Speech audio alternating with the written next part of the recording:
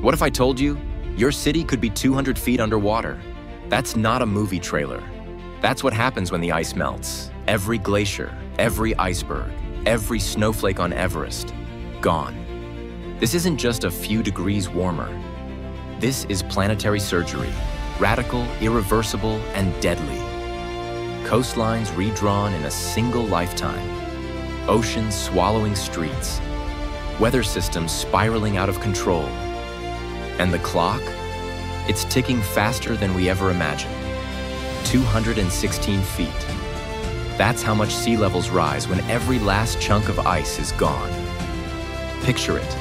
New York, drowned. The Statue of Liberty staring blankly across waves at her waist. London broken into islands. Shanghai, Mumbai, Miami. Erased from the map. Entire nations like the Maldives, erased completely. Florida, a modern Atlantis, 500 million people driven from their homes overnight.